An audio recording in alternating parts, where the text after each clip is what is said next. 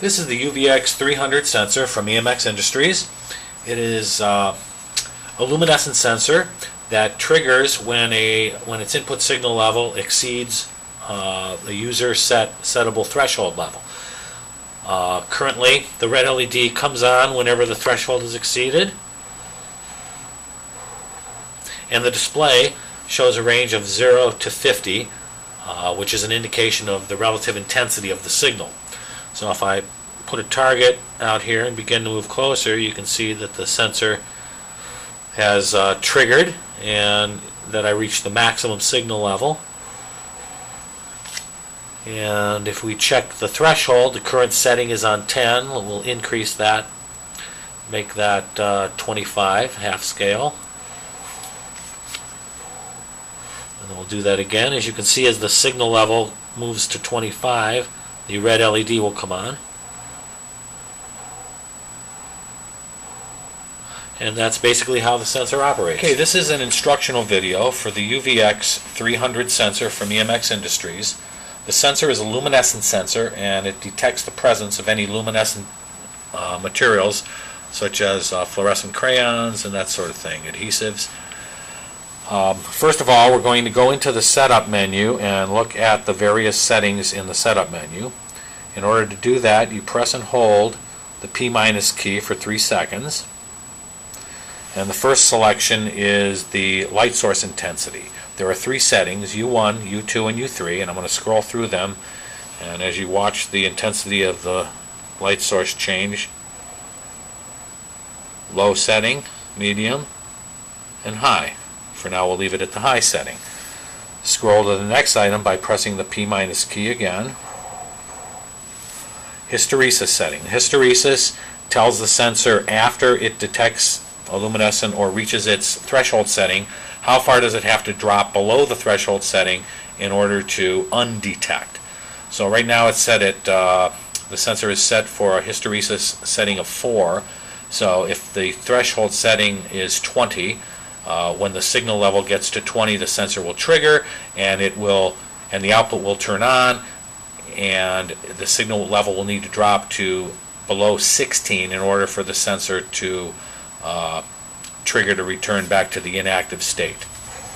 So that's the hysteresis setting. To change the hysteresis, the settings are 0 through 9, and you always press the plus key, the T+ key, in order to scroll through the available settings. So we're going to leave this on the hysteresis setting of 2. Next item is the normally open, normally closed output, which basically switches the logic on the output, whether it's on when the sensor is above the threshold or whether the output is off when the sensor is above the threshold. That can be selected again by toggling through the choices with the T+ key. Next item is pulse stretching. The sensor with pulse stretching set for 0, whenever the sensor triggers, as indicated by the red LED, the output turns on, and it remains on only for the duration of time while the target is in front of the sensor. So pulse stretching allows the output to be artificially extended whenever it's activated by 10, 20, 30, 40, all the way through 90 milliseconds. So we're going to set it on pulse stretching as 0 for now. Null. The nulling function zeroes the sensor. So typically when I zero the sensor, I want to make sure I have no signal, no luminescent signal. So I'm going to put a black felt target, and I'm going to press and hold the null key, and the sensor has zeroed.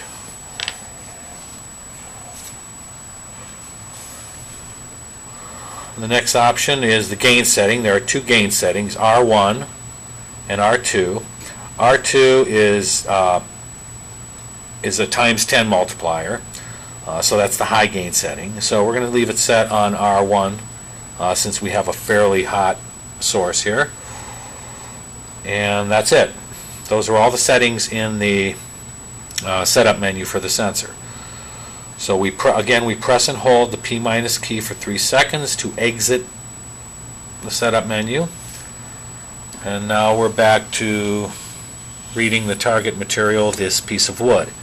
Now I see that there are some orange luminescent marks on the wood, and I have made one here.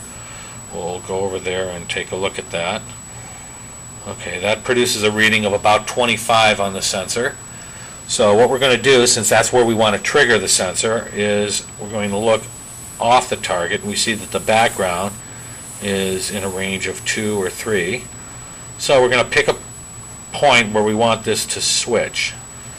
So in order to change the threshold setting, I press either key for a moment, and the current threshold setting is displayed. Again, press it again. The current threshold is 21. So what I want to do is I want to press and hold this key, and now I want to change this setting by decrementing it. Let's say to 15. We'll set it at 15. Okay, so that's my new threshold setting, 15. When I go off target, you can see the red LED is off, so the output, the sensor's output, is inactive currently. And when I hit the target, I can see that the output activates because I've gone over the threshold setting of 15, and then again it deactivates as I move past the target. So that, in a nutshell, that's how you set the sensor up. You can move the sensor a little closer and probably increase the signal level. So again, I've moved the sensor a few centimeters closer, and now I have a stronger signal. So I can adjust the distance, and I can change settings on the sensor in order to tweak it in to make it work perfectly for this application. This is a demonstration of the automatic teach function on the UVX 300 sensor. To begin the automated teach, press the T+ key for 3 seconds, and the yellow LED will flash, indicating it's in teach mode. Then you put the sensor's light spot on the target, and then press the P- key to set the target level. Then move the sensor light spot to the background. Again, press the P- key to set the background level. Okay, and then when it's complete, press the T+ key again for 3 seconds to exit the teach function. And then we should be ready to go.